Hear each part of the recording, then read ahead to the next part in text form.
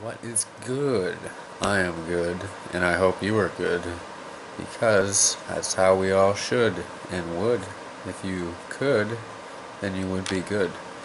So, I have just had a revelation the other night.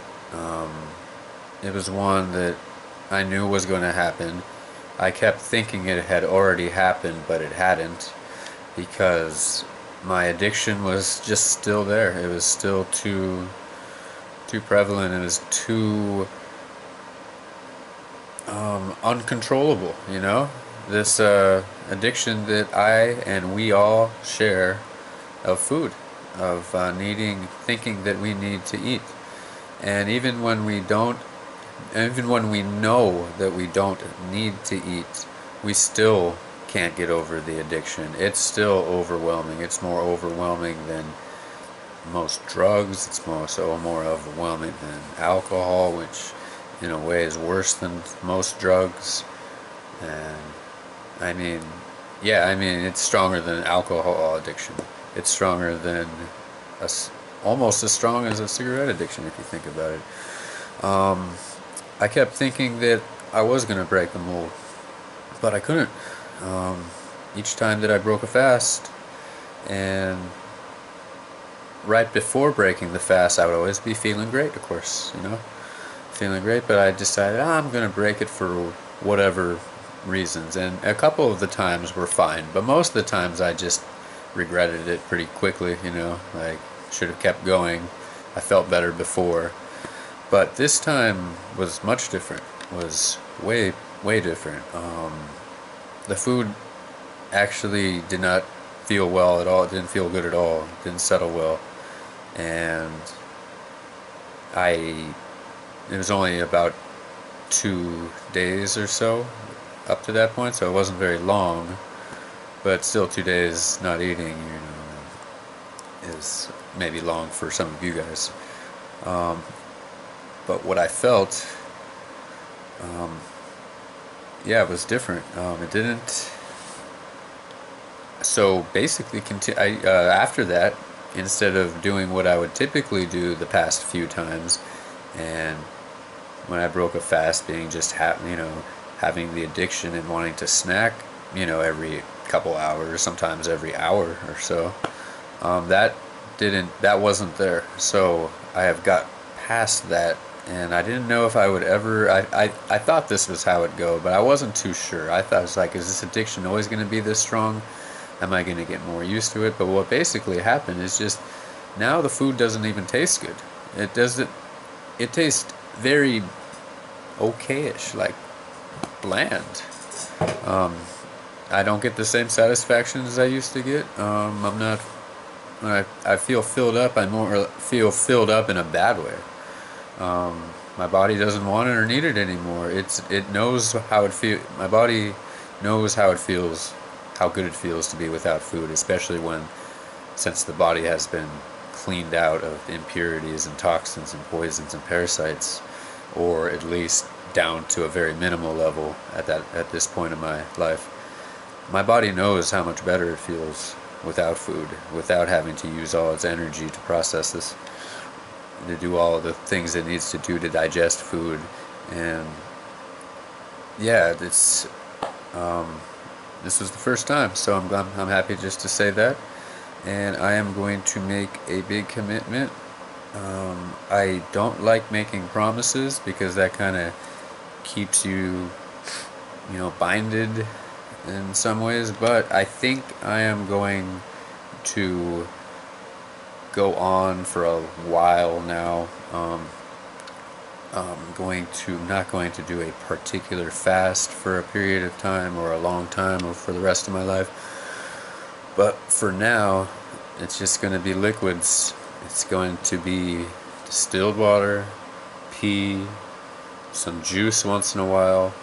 But juice will try to be kept at a minimal level. I won't try to overdo the juice because it's a lot of sugar in juice, and you don't need that. You don't need all that. You need a little, maybe sometimes here and there, and especially as this transition is going forth, or whatever. But there's that stuff in your body that's not supposed to be there well, I don't have much of it now, but if you were fasting and you hadn't been fasting before, you'll be wanting to be drinking juice the entire time, because that's what the parasites want. They want to feed on that, they want to feed on something, and crave sugar too. It's not just solid food, it's the other parts, the other things about that go into the body, not it doesn't have to be just solid food. Sometimes a fast is better done without juice. If you're really, really trying to clean the body, that's the best way to do it. A distilled water and or urine fast. And then once you're up to it and learn more about, just like I'm trying to do, I haven't taken the time recently, but I've been wanting to learn more about dry fasting, because it's a lot of very interesting stuff that I want to look into and find out and read about. There's some people who swear by it. It's done a lot differently. You have to be a lot more cautious when you do it. There's definitely some guidelines and rules that should be followed, even though guidelines and rules are kind of lame in general. When you're doing something like dry fasting, you gotta follow the right protocol. But so I'll eventually venture into that. I definitely don't need to drink as much liquids as I used to before ever starting urine therapy and then later on doing the fasting. I don't sweat as much. I don't need to drink that much. I've gone on like long runs and wasn't thirsty even afterwards. Even went somewhere else and did some more activities and still didn't really need to drink anything. I wasn't sweating like nearly at all, as nearly as much as I used to, and don't need to drink as much water. I mean, I'm hydrated. I'm stay hydrated, and I really jot that down to not showering, which I'll get into another time, as I'm coming up on a year pretty soon. But yeah,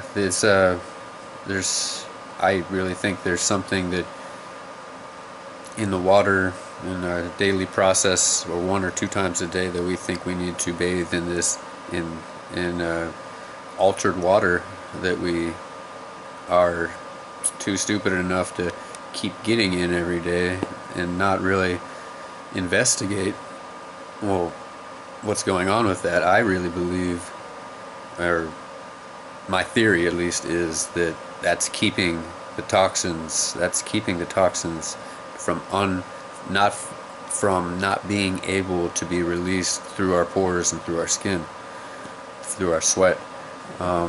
So yeah, because when I first stopped showering, I went through a period, the first few months, of once in a while I'd really smell, and that's what is that? What's that smell? What is that? What's the source of it? Why is it smell? If something smells, it's got to be something behind the smell. What is it? It's toxins coming out of the body. You're sweating out gross crap from your body. That's one way the toxins evacuate. The other way is through your crap. When you take your shit, you breathe also toxins out. Your urine has a very minimal amount of toxins, just enough to make a great strong immune system. The perfect amount, actually.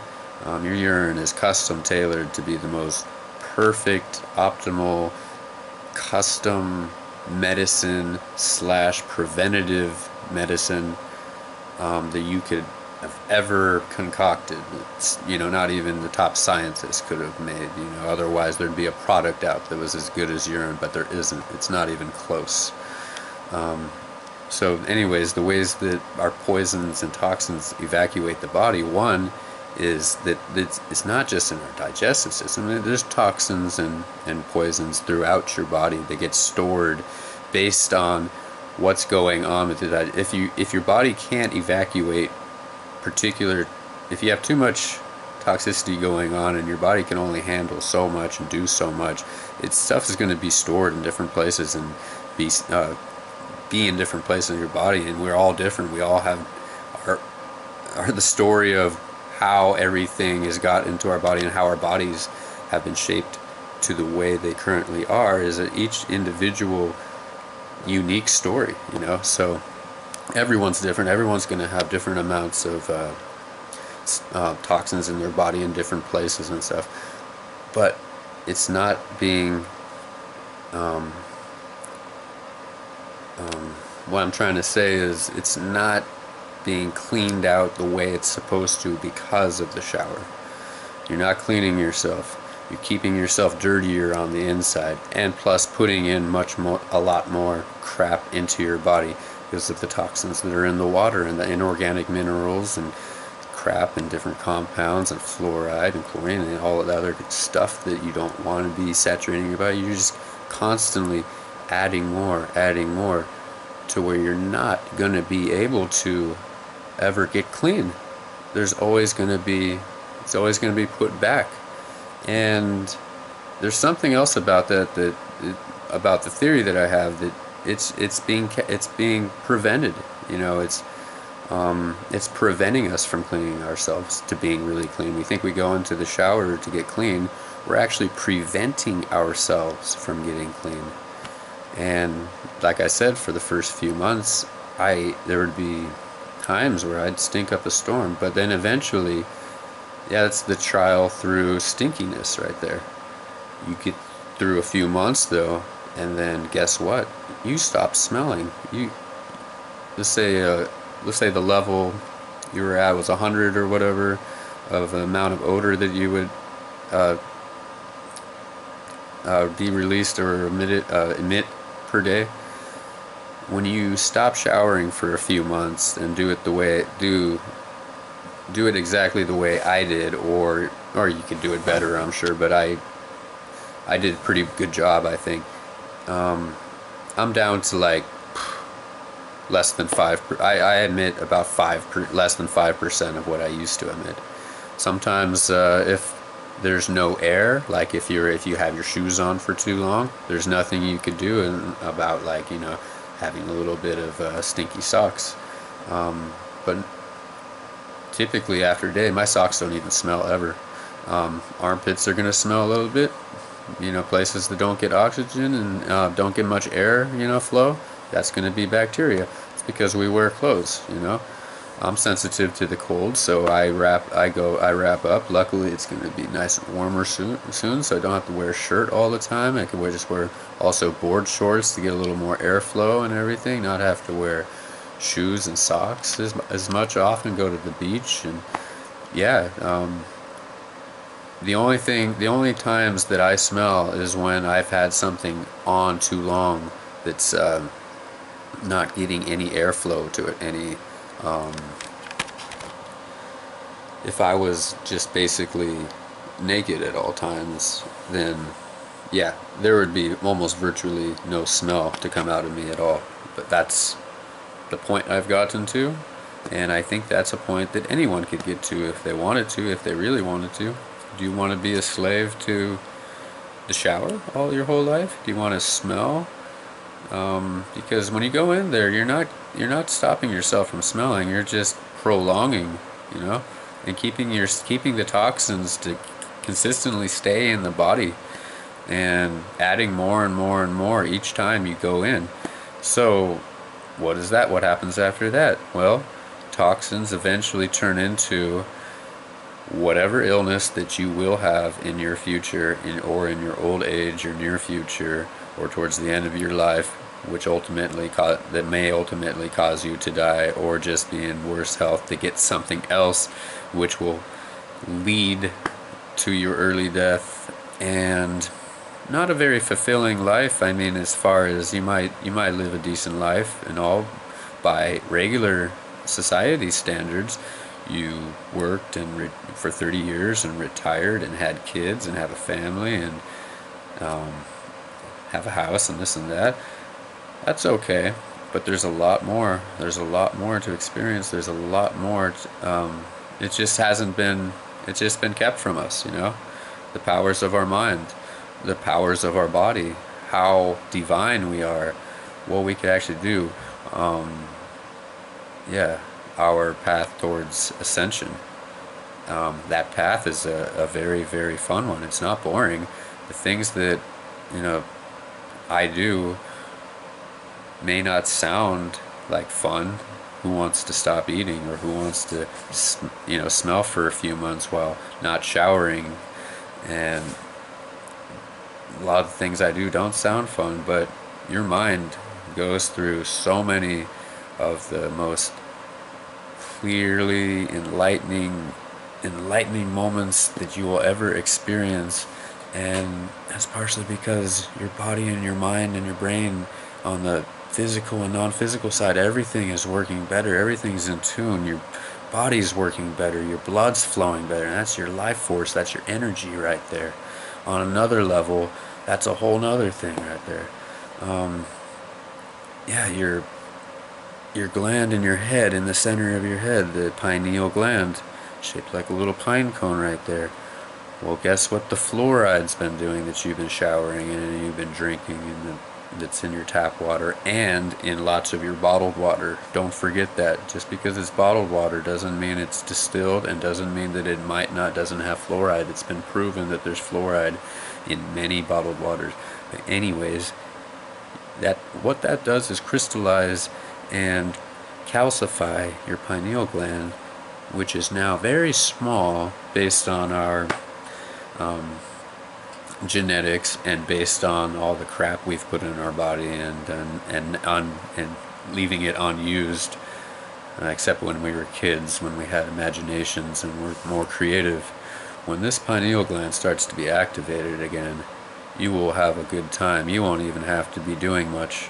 You could just live inside your head and be so happy and have the most intriguing thoughts, the most vivid imagination. So creativity comes back. You become the person that you were meant to be. You were supposed to be like how you were with a kid, but a lot smarter. That's not the way that people mature in society. Isn't smart, isn't mature. That's not mature. People have gone way too far from themselves. They're not their true selves anymore. There's only a sliver left, but you could gain it back. But you need to know the tricks, and you need to know how you are being tricked. Once you figure that out, then you could start your plan, It's very simple. Anyways, gone on way too long. Thanks for listening, and I'll have more to come. Trust me on that one.